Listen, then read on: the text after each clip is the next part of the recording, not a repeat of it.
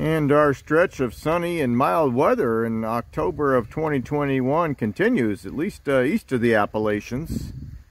I'm in the foothills of the Appalachian Mountains here in western Rhode Island, right on the Connecticut border. This will be the second video I've made in the Arcadia management area for this channel. It's a large purchase area with many tracts of forested land here in Washington County, Rhode Island. And I believe the county north of here is Kent County, which also contains this management area. Many miles of trails for hiking, mountain biking, snowmobiling, horseback riding, and a large variety of habitats, especially for those acid-loving plants.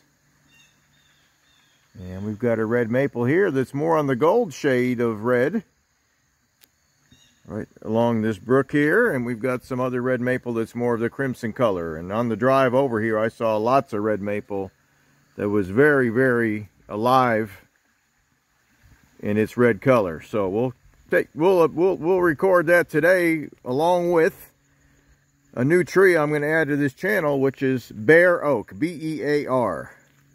I did a little tidbit of information on the bear oak a couple years ago when I was recording pitch pine, and there was some growing right next to the pitch pine that I had in mind. So we're going to do more work on this bear oak. It grows in a lot of places in eastern New England and southeast New England and down through central Pennsylvania. It requires full sun to maintain itself. So if an area does not stay in full sun, the bear oak will get shaded out. So let's go up on the ledges of Mount Tom here. This is the Mount Tom Trail, and Mount Tom is more of a hill than a mountain, but it has the feel of a mountain. There's a lot of granite ledges up there, or granitic gneiss ledges. Kind of looks like granite, with all kinds of interesting plants growing up there, including the bear oak. It's about a half-mile up to the top from here, and I know there's a lot of it up there, and there's also a lot of sand plains in this Arcadia management area that have trees on them, but often there's bear oak growing between the trees where there's enough sun. And about a 10 to maybe 15-minute walk from the start of the Mount Tom Trail here, we start getting up on these ledges. Thin soil, dry for many weeks of the year, and fire prone. A lot of scrub vegetation up here, including trees that often get quite large, like this white oak, that can also grow in this scrub form. There's some white oak right there. Again, all gnarled and twisted. Seems to be doing okay up here despite this harsh habitat, but white oak is often associated with deeper soils in the foothills and mid-elevations of the southern and central Appalachians as well. So out here it's got a kind of created a different form here. So the bear oak is almost always in the scrub form, and we're starting to see some along this white oak here. I've got some really good examples right up the trail here. Let's just keep enjoying the beauty of this hike. This is a feel of climbing a much larger mountain without much elevation gain. Just these ledges create a really interesting place just to spend a short hike if you don't have a lot of time. Not real extensive views from up here, but it's has the feel of a larger mountain. And what you see in the foreground here, this scrub form tree, is all bear oak. It tends to grow out more than it grows up.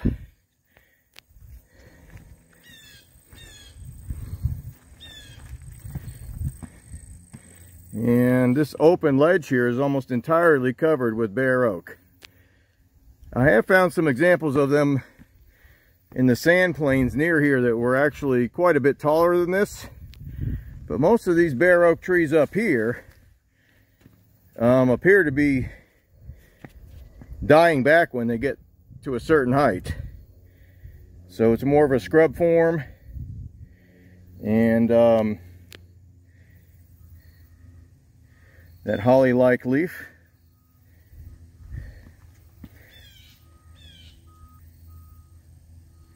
Starting to get a nice maroon fall color here. That leaf is about 2 inches long, with normally just a couple lobes on the bottom, 2 on the side and 1 on the top, but they can get, if you took this leaf and took your rolling pin and rolled it out, as the tree gets bigger and in a better habitat, the leaves can look quite a bit larger on the trees that are in less stressful environments than this ledge here. Got several more up the trail here we can look at. Got one right below, right below us here on this ledge is one big mat of bare oak that's growing sideways. And it looks like the main parent tree is down in one of these cracks here. And they have some adaptations to survive in such habitats. But again, the top half of this tree has got lichens on it. It appears the top half has died back. It's got that, what's called old man's beard lichen growing on it. Usually that's a sign that the branch is dead. So it appears that even though the tree got quite large, for a bare oak it got quite large, it did not sustain that growth. I'm not sure if there was a brush fire up here that burned it back, and now it's regenerating itself, or if that's just a natural part of their growth. But it's covering this ledge here. We'll take some more looks at it right up the trail here. And continuing on the Mount Tom trail here, we're at the kind of the second set of ledges. There's a little gap between these, and all kinds of scrub form trees up here, pitch pine. And a real good example of the foliage of this bare oak.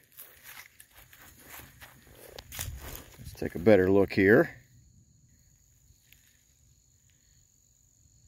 So there's where the name Quercus ilicifolia, which is Latin for holly-leafed oak, would come from. I mean, this guy here almost looks like a holly leaf.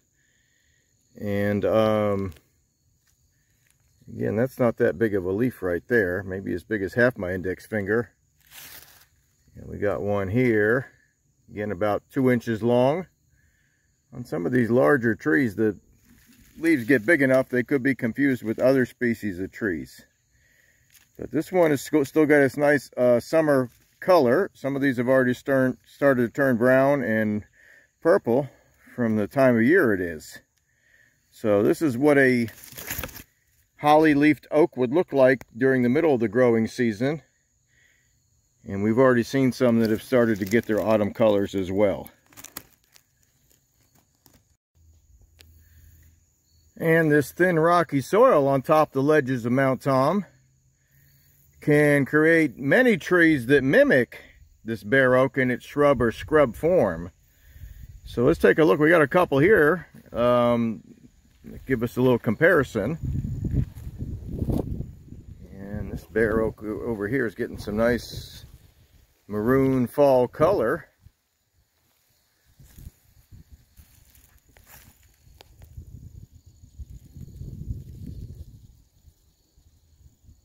So we've got 2 lobes on the bottom, 2 towards the middle, and 1 or 2 at the top. Sometimes that one on top has several smaller lobes, depending on the leaf. So there's our holly-shaped leaf with its maroon color starting to develop here in late October. And this plant actually continues on across this ledge. And the way that they can survive an area with such thin soil in an area that is prone to brush fires is, from what I've been reading, they have a taproot system that goes down probably between the cracks in this bedrock, and that can survive the heat of a fire by being well underground, and the sprouts come back up after the fire is gone. So this guy is growing out more than he's growing up. It's a shrub form. I found some a few miles from here. They're actually getting closer to tree height. We'll take a look at those in a little while here. But let's go right around the corner here. I've got a scarlet oak that has the same form, but more lobes on the leaves. 2 .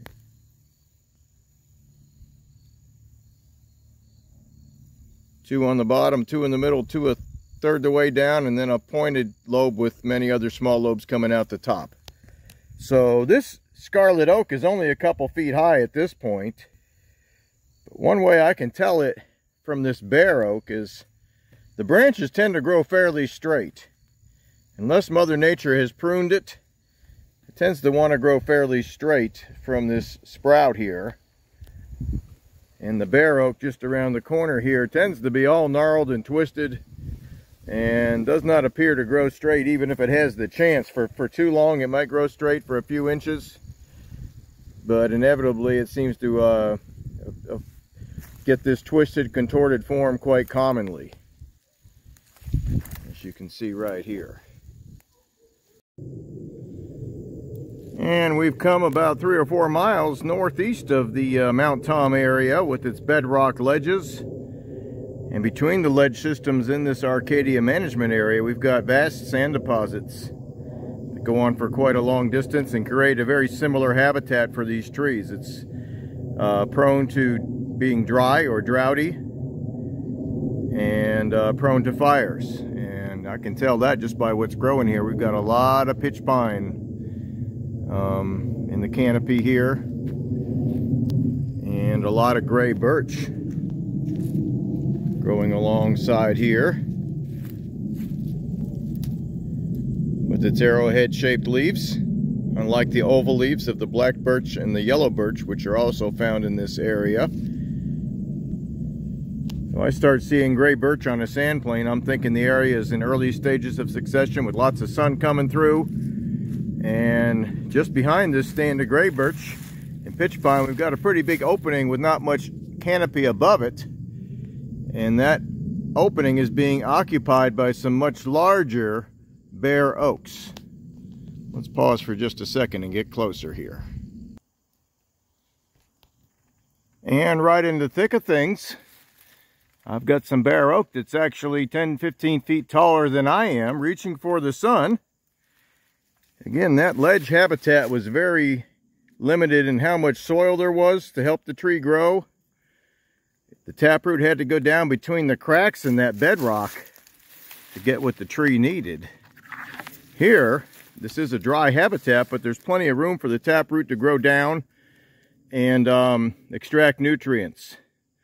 So this bare oak has gotten to be more of what we call a smaller tree and not just a shrub form. And here's that holly-shaped leaf, with 2 lobes on the bottom, 2 in the middle, and 1 at the top that sometimes can have some small forks in the end of it as well. So, not much color in these right now. They've all kind of turned kind of brown. But I can tell by the leaves and the form of this tree that it's not a black oak or a scarlet oak. It has multiple sprouts. Let's just pause one more second here. So we've got multiple sprouts growing from the same taproot, just like we did on that bedrock ledge. But again, it can get taller because of the fact it's not so limiting here. The dry soil alone is one thing, but dry soil with not much soil at all on those ledges really makes it tough on those plants. But they do dominate some of those ledge systems around here. Here's another one more in the shrub form. So not quite as scraggly looking. And I mentioned on that ledge that they don't grow straight. At least on the ledge they don't. Here they've got some fairly straight branches before they start going in all directions near the top of the tree. So what you find as far as the form of a tree depends on what it has to go through, depending on where it's living. But it definitely gets this scraggly form near the top of these branches. So this is our bare oak, B-E-A-R, but you can often think of it as B-A-R-E because of the fact it grows on bare rock and areas with thin soil.